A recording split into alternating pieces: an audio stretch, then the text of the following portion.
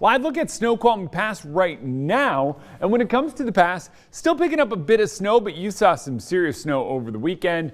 Doing a little avalanche mitigation over Stevens today, so a lot going on. Things start calming down though as we usher in that colder air mass that clears things out by tomorrow.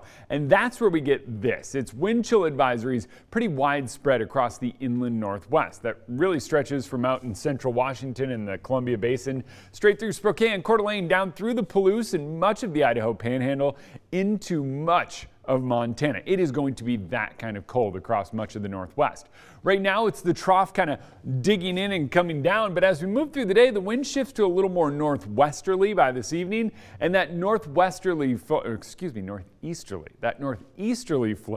is what really starts pulling in that Arctic Canadian air. So look at these wind values, 30 to 40 miles per hour by tomorrow, and that is going to keep pulling in that cold air. You combine that with those temperatures down near the single digits, it's going to feel like it's below zero for a lot of us. By Wednesday, things calm down, but that Arctic air mass is already in place. So the next few days, it is all about the cold, and we've got sub-zero wind chills pretty widespread across much of the inland northwest as this cold air moves in.